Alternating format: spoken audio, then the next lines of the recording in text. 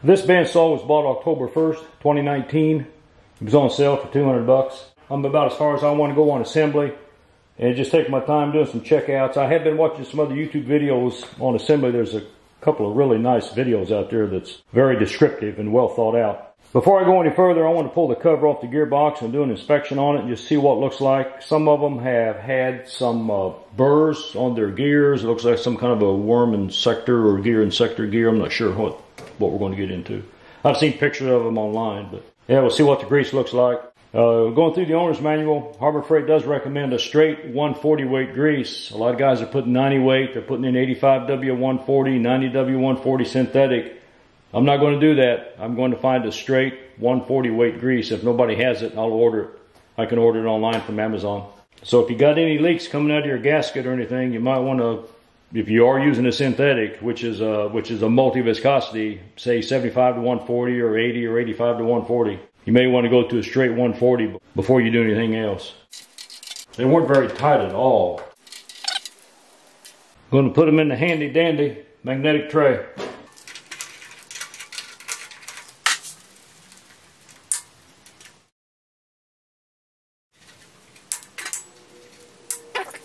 Oh, those washers don't want to come off right now.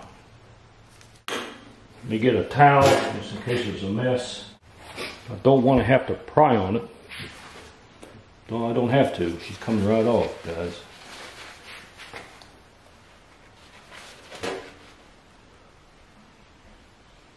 It's not going to run out. Okay, well that's nice.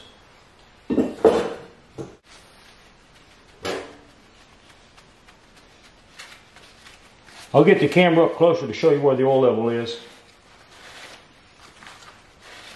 Guess you'll have to take it out with an evac tool, some kind of a suction tool, pull a vacuum on it, get it out of there. Even a turkey baster will work on that. I'm going to take my gloves off to get a feel for the edges on the worm gear. Okay, just raking my fingernail on the upper side feels good. Let's touch the Chinese oil.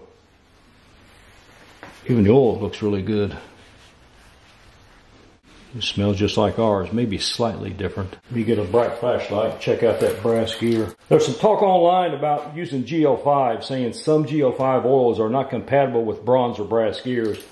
I don't know about that. I haven't researched that enough. I'm not going to worry too much about it, because I'm not going to get into GL5. I'm pretty sure a straight 140 weight gear oil is going to be a GL4. I'm going to take the camera off and get you as close as I can. You can see the cup portion of the gear that's cut out on the brass.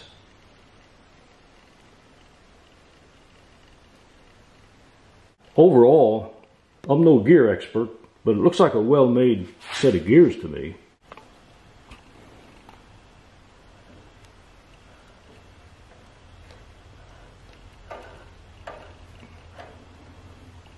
Very easy to turn. The blades on it also.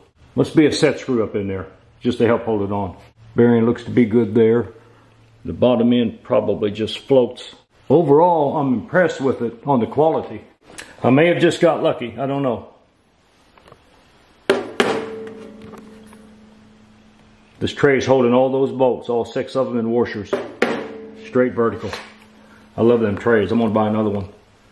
Okay, we got the saw down. I'm going to show you how easy it is for me to turn this saw by hand. But I feel like I've got a good one. Okay, it goes, that's the wrong way. It runs this way, I think. Yeah. Okay, we're going in the right direction.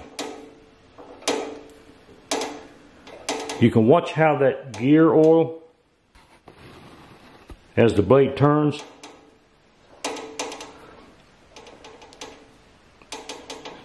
this gear picks up the oil and brings it around and dumps it right on top.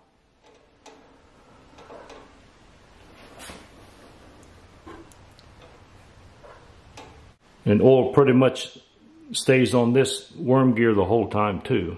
Okay, that's all I'm going to do on the gearbox. I'm going to plug it in and turn the motor on. I want you to hear how quiet it is. Now you won't be able to see the shaft turn, but you'll be able to hear it. It's pretty quiet in here. Okay, I got it pinned. Should be okay there.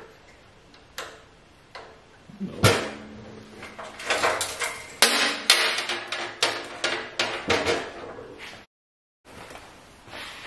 The cover really needs to be on because it's wanting to spill out right about there. So here we go.